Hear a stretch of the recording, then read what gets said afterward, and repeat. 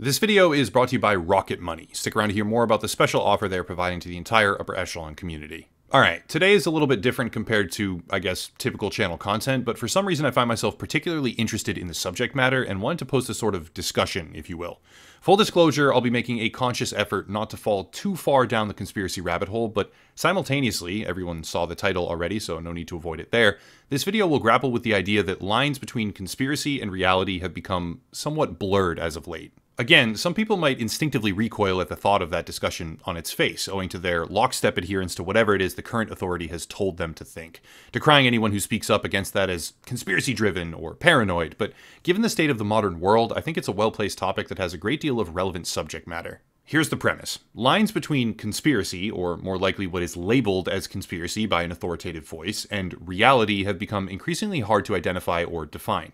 And with that comes a significant loss of trust, spiraling instability, as well as a number of additional risk factors in tow, as a significant group of the wider population begins to lose faith in, quote-unquote, experts, institutions, and government. It's not everyone, and it's certainly not every single contemporary issue right now, but with a growing list of highly scrutinized but somehow nebulous current and past events, trust is becoming less and less common, while conspiracy theories are continuing to gain traction. So what's the point of the video? The main objective here is to challenge existing mainstream beliefs in a healthy way, without overindulging, I guess, while simultaneously highlighting a reality where we simply cannot believe scientific or governmental statements of fact with blind adherence.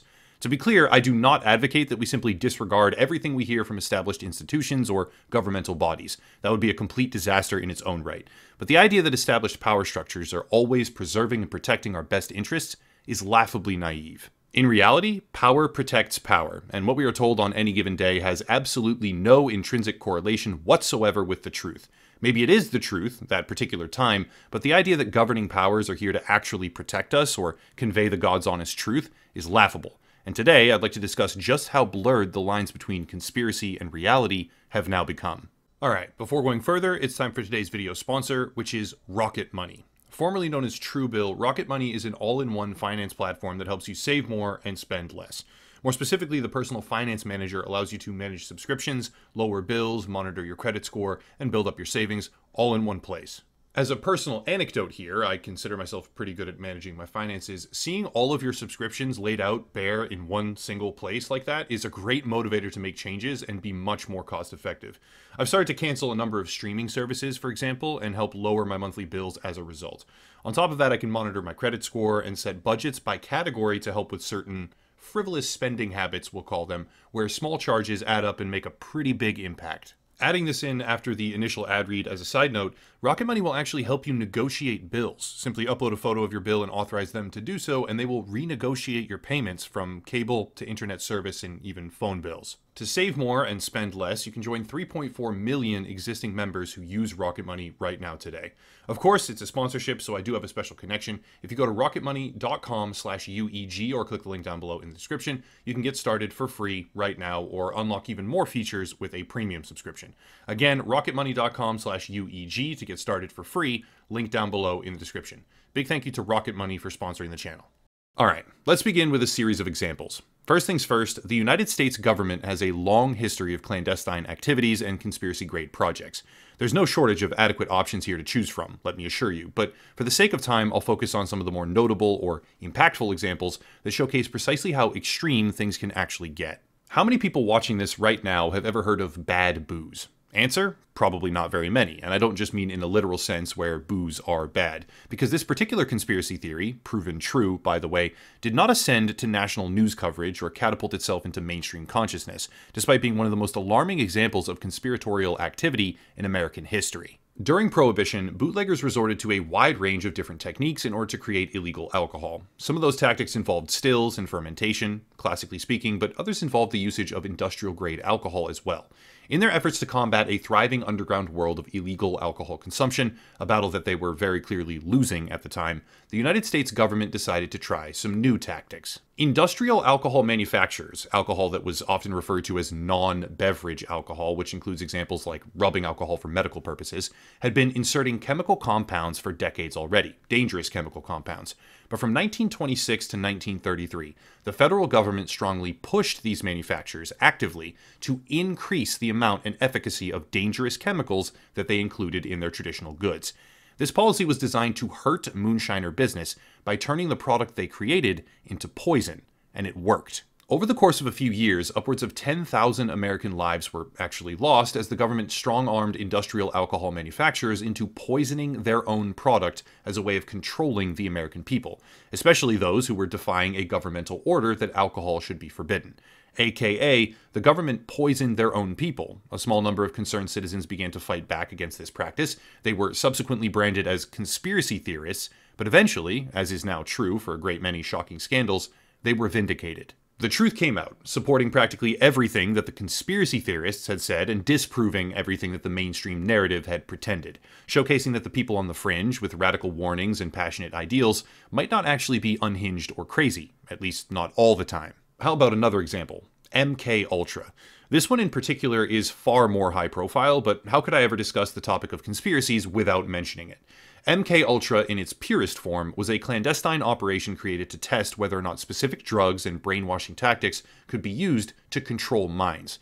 The experiments were run at various universities, inside select prisons, and often conducted on unaware US citizens. Without mincing words here, this was psychological torture, conducted on Americans by their own government, taking place over the span of 20 years. These experiments were eventually exposed in 1975 during a broader inquiry about widespread crimes by the CIA.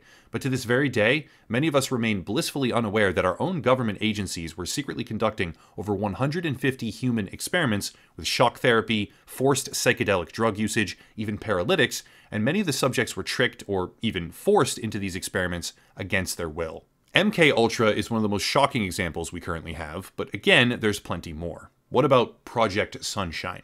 For some, it's just a name, but for anyone familiar with the backstory, it's a horror show.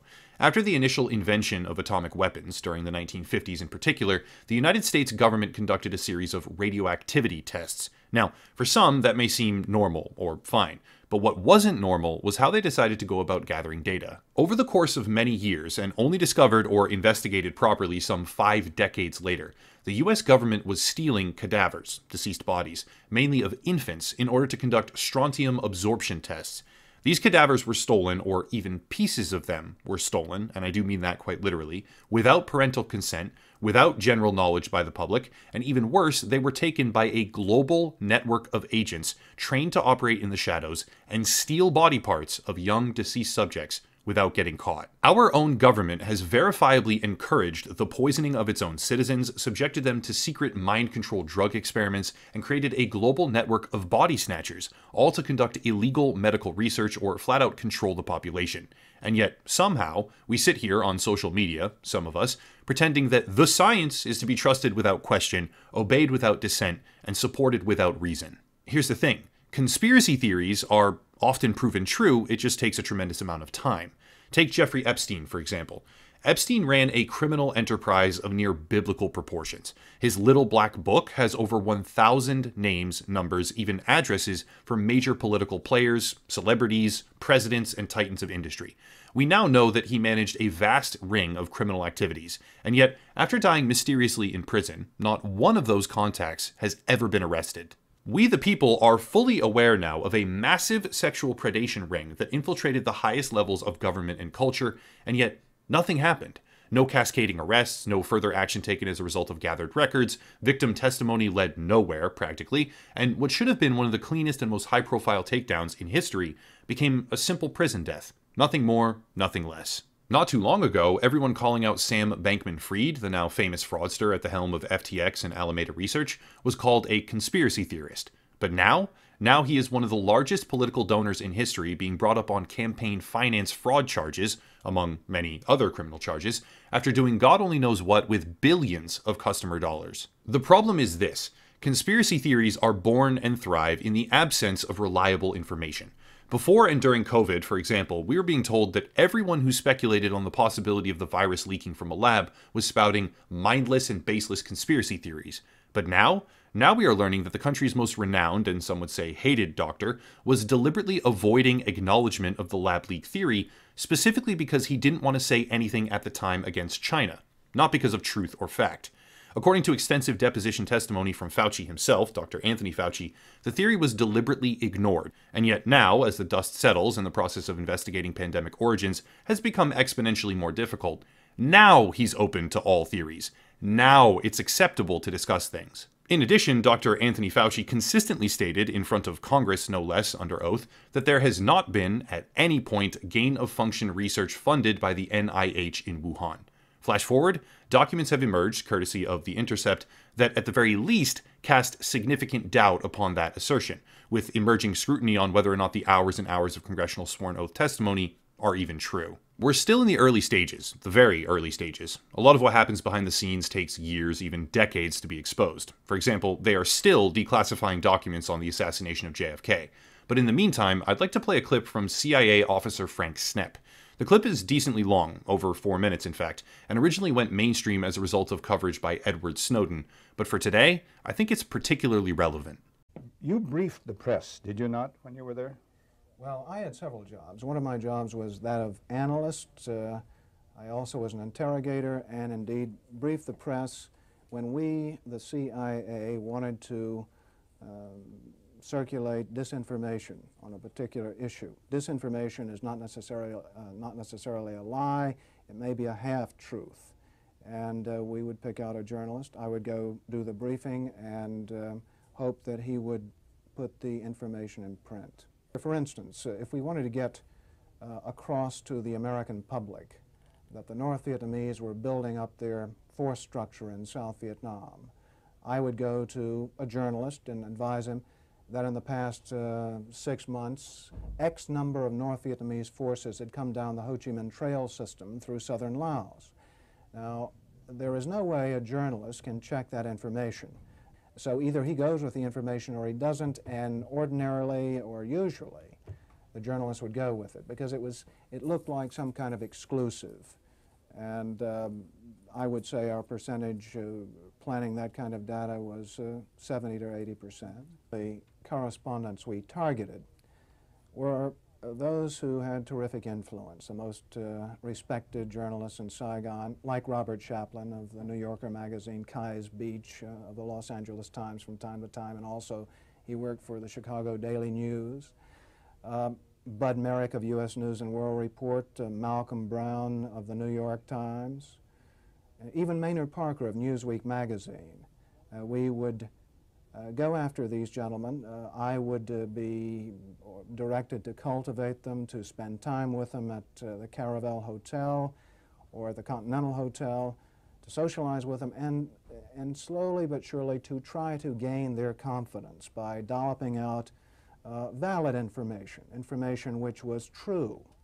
And then I would drop into a conversation the data that we wanted to get across, which might not be true. One piece of data, for instance, that we managed to plan in the New Yorker magazine had to do with a supposed North Vietnamese effort in 1973 to develop airfields along the border of South Vietnam. The reason we wanted to plant this information was that we were trying to persuade the U.S. Congress that Saigon should continue to get a great deal of aid. And that the North Vietnamese were the chief violators of the ceasefire accord. That was printed in the New Yorker magazine under the byline of Robert Chaplin, as indeed was a great deal of such information which we tried to circulate. If I planted a piece of information with a reporter, I would ordinarily then try to create an environment in which he could not check the information. I would go to the British ambassador and brief him on the disinformation I had just given the reporter.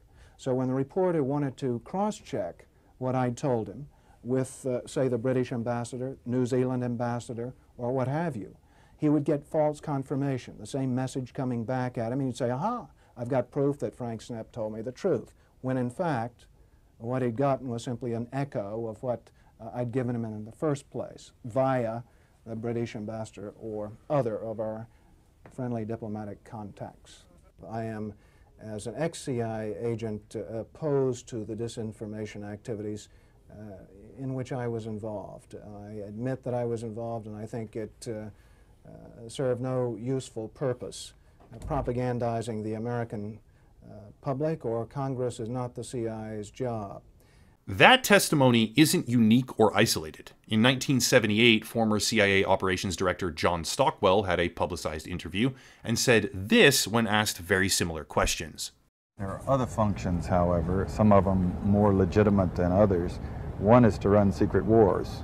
Another thing is to disseminate propaganda to influence people's minds. And this is a major function of the CIA. And unfortunately, of course, it overlaps into the gathering of information. You have contact with a journalist, you will give him true stories, you'll get information from him, you'll also give him false stories. You also work on their human vulnerabilities to recruit them in a classic sense, to make them your agent so that you can control what they do, so you don't have to set them up sort of, you know, by putting one over on them. So you can say, here, plant this one next Tuesday. Can you do this with responsible reporters? Yes, the Church Committee brought it out in 1975, and then Woodward and Bernstein put an article in Rolling Stone a couple of years later. 400 journalists cooperating with the CIA, including some of the biggest names in the business, to consciously introduce the stories into the press. Well, give me a concrete example of how you use the press this way. Well, for example, in my war, the Angola War that I helped to manage, 1/3 of my staff was propaganda. I had propagandists all over the world, principally in London, Kinshasa, and Zambia. We would take stories which we would write and put them in the Zambia Times, and then pull them out and send them to a journalist on our payroll in Europe. But his cover story, you see, would be that he had gotten them from his stringer in Lusaka, who had gotten them from the Zambia Times. But after that point, the journalists, Reuters and AFP, the management was not witting of it. Now, our contact man in Europe was, and we pumped just dozens of stories about Cuban atrocities, Cuban rapists. We didn't know of one single atrocity committed by the Cubans. It was pure, raw, false propaganda to create an illusion of communists, you know, eating babies for breakfast. The number of indications are stacking up fast. Just this year, 2022 that is, the United States' 1st Special Forces Command, specializing in psychological warfare, posted what can only be described as a recruitment video. This video is chilling, I'll link it down below, but even for people hell-bent on guzzling the very first version of whatever the government says to them, reality should be starting to dawn. There is a lag time at play here, where we don't find out the truth until years, possibly decades later, and right now we are experiencing extreme civil volatility, domestic and foreign policy struggles, as well as unprecedented levels of government control through medical mandates, lockdowns, or other legislative decisions, with no idea in the slightest what's true and what's not, or when we might actually learn more. A large number of people choose to simply believe everything they are told, because it comes from authoritative voices. But those voices lie to you. They have always lied to you. Not about everything per se, every single time, but about select and important factors which radically change how you might react and redefine perceived reality to be more complacent, subdued, and controllable. The line between conspiracy and reality is becoming blurred. It's not blurred because of the imagined crackpot conspiracy theorists who are making things up too often. That's the party line.